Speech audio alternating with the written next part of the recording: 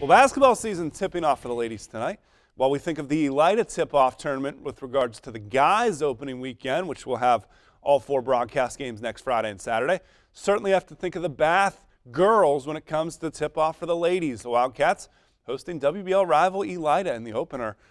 You heard from Mallory Etzler earlier in our OIO prep profile, and she would get in the highlights, but Bath leading at the half 29-23. Lindsay Singhouse cross court to Elizabeth Andrews driving, gets her own rebound in the foul. She makes her foul shot. It's 32-23.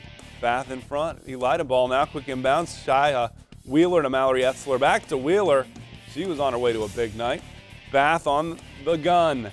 Singhouse, Heidi Craddock, Jaden Hale. Back to Singhouse. Top of the key for 3. She's got it. That Bath lead is growing. Very veteran group. They returned a lot from last year. Elida picking up speed. Wheeler to Alexis Palmer. Assist to Etzler. 35-28. Kittens still up in the third quarter. Bath determined tonight to get the win in their home tournament. Look at Craddock.